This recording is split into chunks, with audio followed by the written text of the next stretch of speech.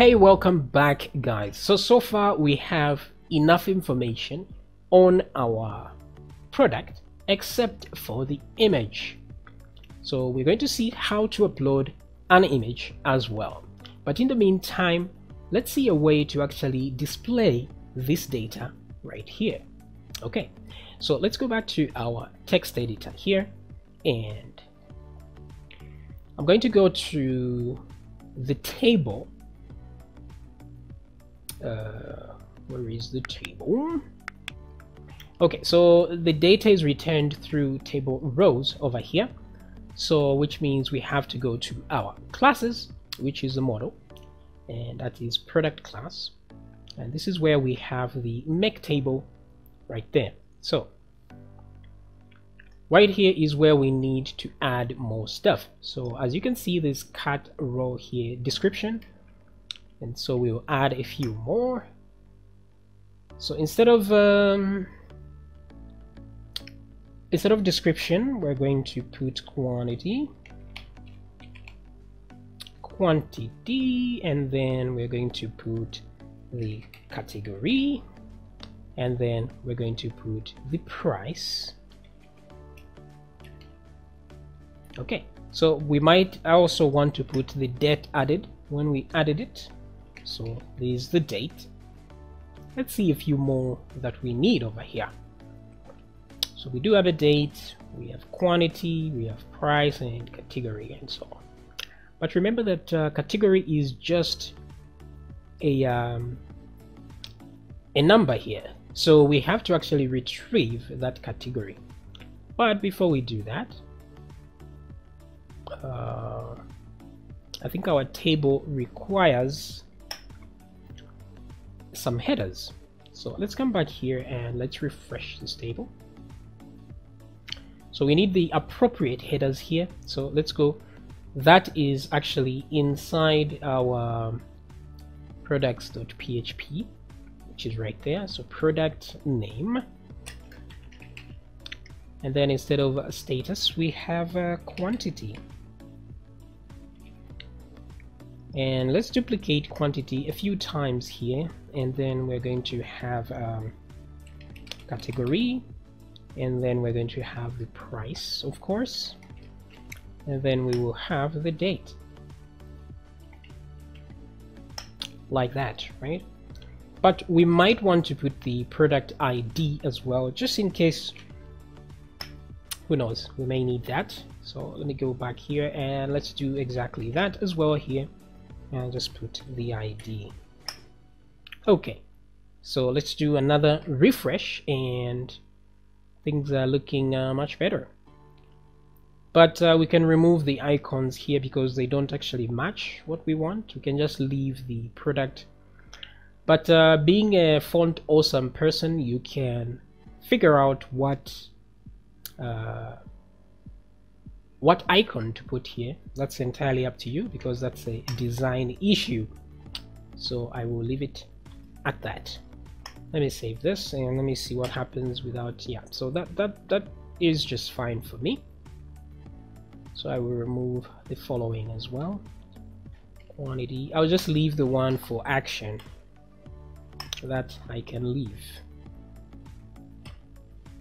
Okay, so there we go. So quantity, price, but the category doesn't have a name, so we need to get the name of that category, and we're going to do that inside the product class make table. So here I will say category. So I will get this as my sample here. That's the ID for the category. And so if I go to the category.class.php here, we obviously have one where we get all, and so I want to be able to get one category if I want to, and so I will duplicate one of these public functions right here and then get one instead of get all, and then I will put the ID over there because I know that's what I'll be supplying to the thing. It's going to be an ID. So everything here is good. Selector from categories, no need to order because it's just one item.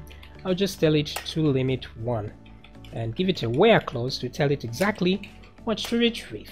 So I'll say where ID is equal to that ID over there.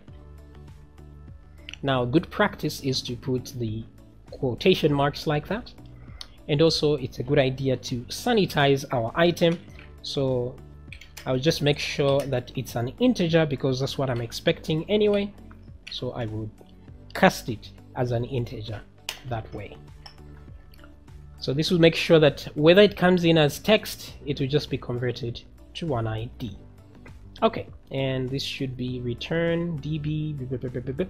Now the problem is we are returning one item here, and this will return an array of objects, right? But I don't want to return that. So instead I will assign it to some value and just say data is equal to, and then right over here I will return data, but I will select the first item like so, so that it's not an array of arrays because it's just one item that we want. Okay, so that is good. Get one, very good. This is the category class, very good. So at this point what we can do is I can call yes. Okay, so from inside here I want to load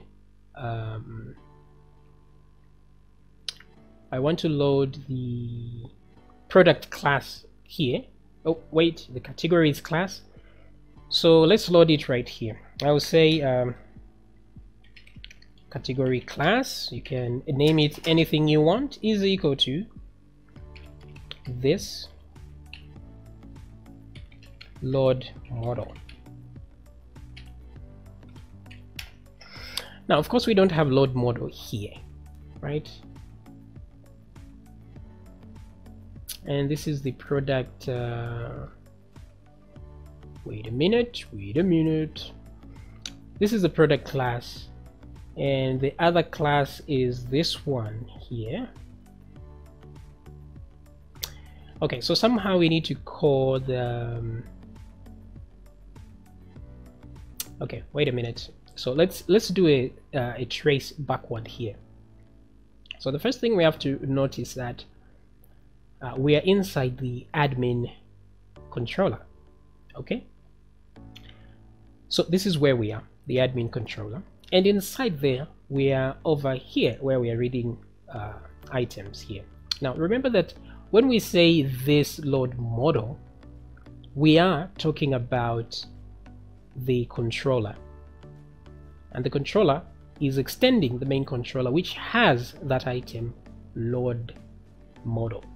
So it means if we are in here, for example, let's say categories, wait a minute. Okay, so this is make table right here. So we are supplying something inside this function. So since we are inside the controller, we can still use this to recognize that. So I don't know if that will actually work, but another way we can do it is to supply an item here into there. So let's just try and see if it can actually work. So let's go back here for a second. That's product class, is it? Yes, yes. So let's load the model product like so.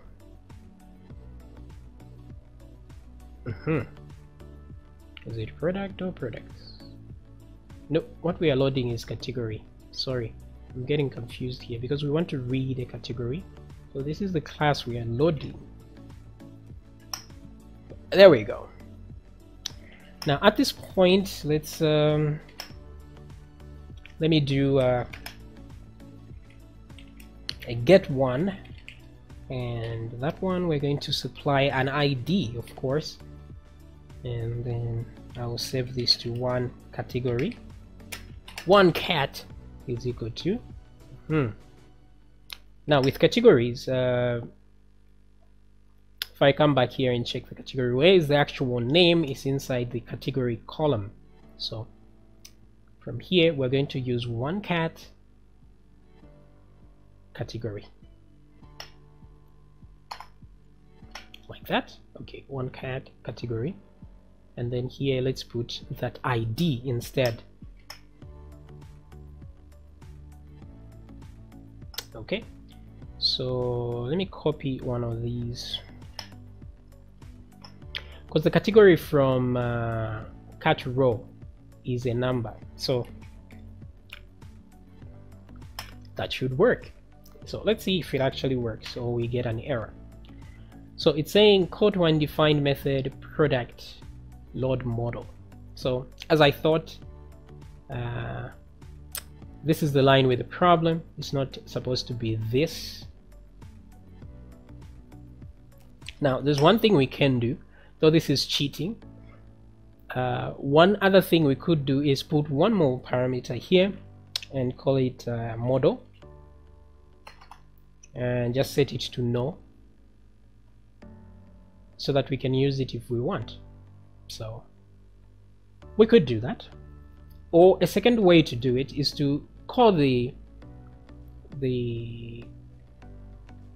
where is this one, the make table statically. So we can do that by just calling, instead of instantiating it like this, we just call it directly. We'll say product category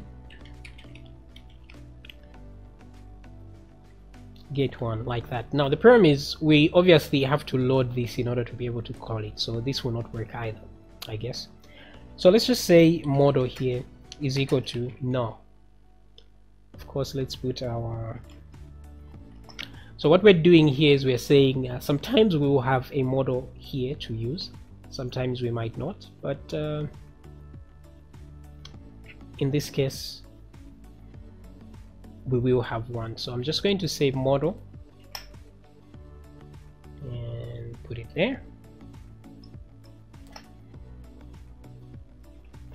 get one, like that. So we can put any model here. So let's go back to the admin. Yeah, so right before we say make table, let's create two of these models. So we have one, oh actually this already exists, the category model. So all we need to do is add it there as well, like so. That should work, I'm presuming. Product load model. Oh so I've added this model here, but let's go back to the product class here and let's remove this line right there. So we don't need this line no more. Refresh. Ooh. Call to a member function, get one on no. So this one is a no, but why? When if we go back to admin, table rows, oh this is my bad, sorry, this is the wrong place. This is the categories, so what I will do is cut that out. Sorry again, we're supposed to be in products here, so make table, let's put that one there, and let me copy the categories one here, instantiate it there. That should solve our problem.